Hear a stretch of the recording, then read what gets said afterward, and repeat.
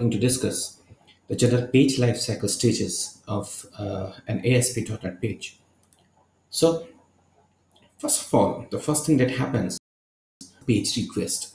This is the first step that usually occurs whenever we will request for any web page. Say you are trying to open any ASP.NET page xyz.aspx, then what will happen at the first time is a page request.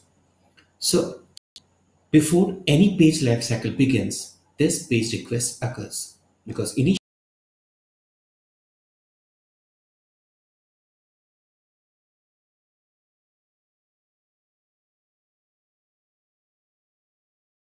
parsed in compiled, or it may be previously compiled. So in that case, it will show you the cached version of the page to the response. So in that case, the page will not run and the actual lifecycle processes will not be happen. But if it is the first time when a page is being loaded, then in that case, the ASP.NET must have to pass it on compile it. So what the server will do, it will compile it and it will follow all the lifecycle methods for that page.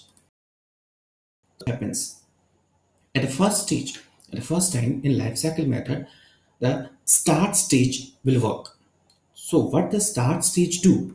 It basically properties like request and responses, because these are the two important properties. Whenever you send a page to the server, you usually are requesting for some information from the server, and the server is sending back you the response. So the request and response properties must be set, that what kind of request you are sending and what kind of responses you are getting is through these request and response properties. At this stage, page also determines if the request is postback or it is a new request. So it is very important to know what do you mean by postback. Postback is basically a process in which you submit an ASP.NET page to the server for processing. Basically, initially the first time when a page is loaded, all the fields, all the controls will be blank.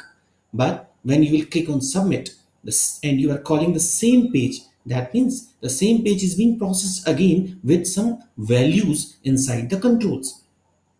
So what the postback property do, it can use to determine if the page is submitted to itself. When a form is submitted back to the same page that contains it, it's called postback. So postback basically means you are calling the same page with some additional informations. So initially at the start stage, the page determines whether this request is postback request or a new request. Okay, in that case, it sets the is postback property. So in that case, if the page is newly requested, is postback will be false, otherwise it will be true. Okay, as well as in start stage, the page also sets the UI culture property. So what is the meaning of UI culture? UI culture basically affects that which resource file is going to be loaded by your application. Resource file basically specifies that in which country you are or which kind of language you are going to show by that particular page. So three things will be happening in this stage. The request and responses are set it. Then is postback property. It will check either the request is postback or it is a new request, and it will also set the UI culture property. After the start stage, there is initialization state. In initialization state, the controls on the pages, controls means like text boxes, the list boxes, combo boxes, check boxes, and all different kind of controls that you are going to use in your page. If they are available, and it will assign a unique ID property to each set. Okay. There is an ID and there is unique ID property. So you must have to understand what is the difference between unique ID and ID. Unique ID basically used when you are using the repeating controls, which is repeating the same control again and again. As you can see in this diagram, this is basically a control that is having, say, different levels and image control at the top. So initially we will set one image control and one text or label controls in this specific grid that will have an ID. But when we will have multiple data, it will repeat it again and again. So every time it have to distinguish them by the unique ID to each and every control. So it will give a unique ID to this, it will give a unique ID to this, it will give you a unique ID to this. Either the ID of all these three will be same. Okay, so what it do in initialization is to provide an unique ID property. Then a master page and themes are also applied to the page if applicable. If you are using any master page, if you are using any theme, then that will be applicable at initialization stage. So if the current request is a postback, the postback data has not yet been loaded and control property values have not been restored to the value from the view state. So at this initialization state, the data from that you are getting from the previous page or previous controls, that is not going to be loaded at this stage. That will be loaded in next stage. Okay, so initialization, initially there is start, then there is initialization. It will initialize the unique ID and as well as it will set the master pages and themes here. Then in load state, what will happen? Current request will be checked. If it is postback, then all the values, all the properties will be loaded from the view state and control state. So as you can see in this diagram, the value of these text is being filled. Okay, so if I'm clicking on submit or some button which is calling the same page again, so in that case it will be a postback and the values that I have been filled in this page will be automatically filled here. If it is a fresh look, if it is a fresh request, then in that case these fields will be blank. So load, what load is doing, it is loading the values of different views. So it will showing you the presentation from the view state and filling all the fields using the control state properties.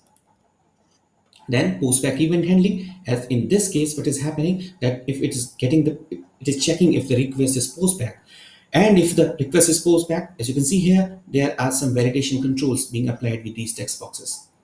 So if the request is fresh, the page is loaded at the very first time, in that case you will not see these validation control because postback event handling or validate method will not be called in that case. But if the postback is there, you have been clicking on submit button, you are calling the same page again with some values, and you have missed to enter some value in this page, say, or in this field. So in that case, it will check, it will validate for all these controls where validator are applied, and it will check if the value is there, if the correct value is there. If not, it will give you the error. Finally, rendering. Rendering basically refers to the process of creating a visual representation. Means finally how the form is going to be displayed, how the page is going to be displayed. So before rendering, view state is saved for all the pages and all the controls. Means whatever values you have been put it in the controls and whatever the view state of the page, whatever the view of the page, that is being saved.